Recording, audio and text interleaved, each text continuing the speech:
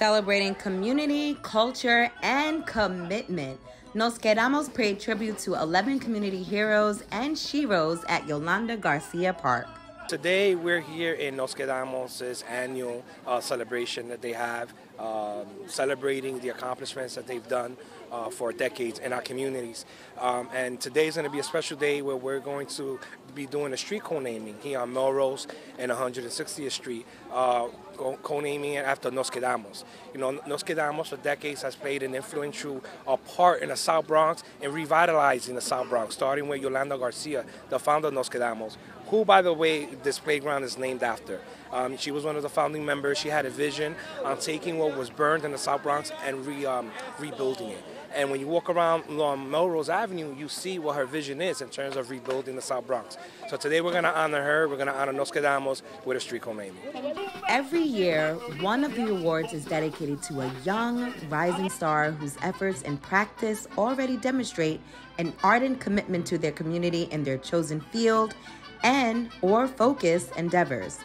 This day-long celebration is filled with music, dance, and poetry, like Jesus Papoleto Melendez, also known as Papo, the Puerto Rican poet.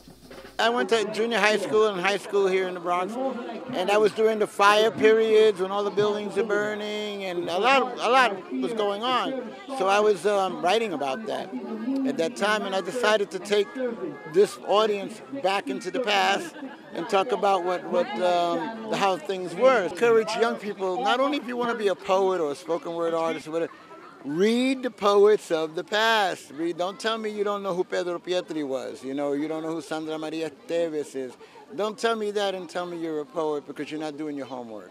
If you were a musician, you'd be studying ancient musicians, whether they're alive or dead. So you got to do the same thing for poetry. Yolanda Garcia Park is named after the founder and first executive director of We Stay Nos Quedamos INC's, Yolanda Garcia.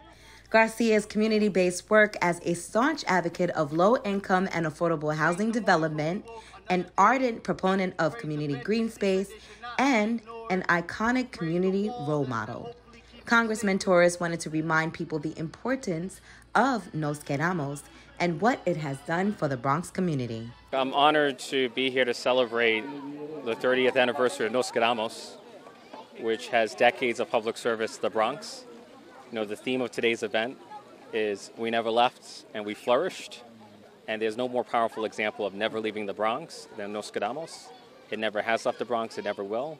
It's an organization that's not only in the Bronx, but it's of the Bronx. And it's just one organization that I enjoy working with every day. While the rain was starting to come down, it didn't stop the revealing of the Nos Quedamos street sign.